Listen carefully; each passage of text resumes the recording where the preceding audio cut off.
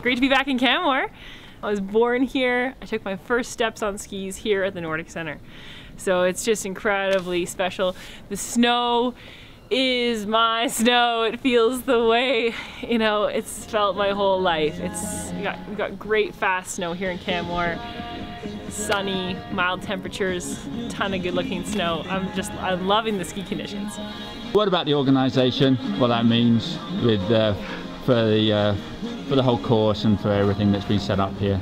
Yeah, it's looking great out there, and I know everyone worked so hard to make this happen. It just means the world to the athletes, to me personally, that everyone, the volunteers, the organizing committee, the sponsors, this big community, big effort to make this happen, to welcome the world to Canmore. I'm so proud, I guess, of our town and our efforts, and I get a lot of compliments. I can't take them. It's not like I did anything here. I'm proud of what everyone's done. And how are you feeling? Feel pretty good. I mean, my eyes are bloodshot right now because I just did the course 5 times hard, and it's an incredible course. But I feel all right. You know, it's been a rocky month.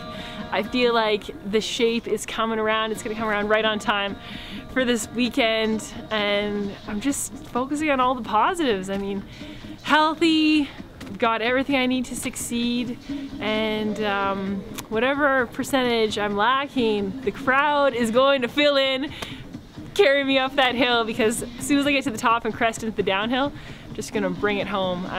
So I feel really good about, you know, the whole setup and the whole environment, and how the crowd will fill in whatever I'm missing. Fast and female, good event last night. You had some amazing ambassadors there. Just tell me a little bit about that. Fast and female here at headquarters, and I needed an event, you know, to get out there and connect with the girls and the broader meaning of what I'm doing. It's not just me skiing around this loop. There's more context to it when I get to do fast and female. How could I, you know, ski in a way and live in a way and have the attitude that expresses what I want young girls to take home? That's something I think about every day. How to be living fast and female.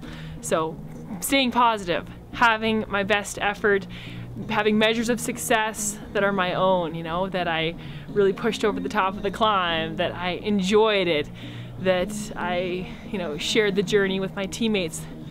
Last night we had an event and focused on believe in yourself, believe in each other.